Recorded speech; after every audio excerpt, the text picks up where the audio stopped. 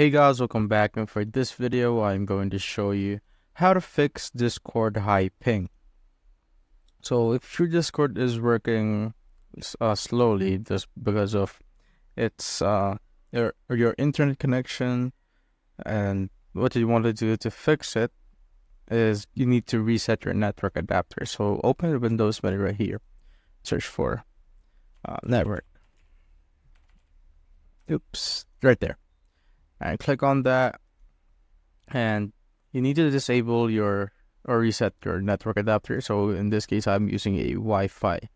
I'm not using Ethernet right here, so I'm using this one. So right click on it and click on disable, and wait for it for a second or so. And once you're done, re-enable it. So right click on it again and enable. So if you're using Ethernet, you just need to do this on the Ethernet right here. So once that's enabled and everything, what you want to do is flush your DNS. So you could open your Windows menu again, search for CMD. CMD. And click on Run as Administrator right here. Once you're done with that, this will pop up, and type in ipconfig / so you need to click on space, then / and flush DNS. Click on enter. Once you're done with that, the last thing you'd want to do is go back to network right here, network connections. Click on the Wi-Fi right here. Oops.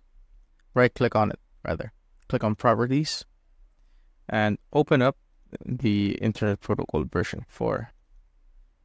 And copy the DNS, use the following DNS server addresses right here.